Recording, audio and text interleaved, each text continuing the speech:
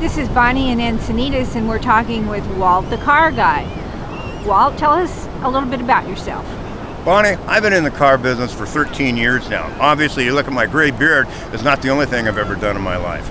But you know, the reason that I get to a bright sunny day like today at the beach is because I work hard and I've learned the car business over the years. Great. Can you tell us what's the very first thing you would suggest buyers do? Well, the first thing that people looking to buy a vehicle really need to do and have in mind is that, you know, a car is not who you are. It's not your lifestyle. It's what takes you back and forth to your lifestyle. Perfect. What's the second thing, Walt? Well, the second thing is when you start shopping for a car, okay, yeah, you're going to start looking at types of vehicles that you think you might want to own.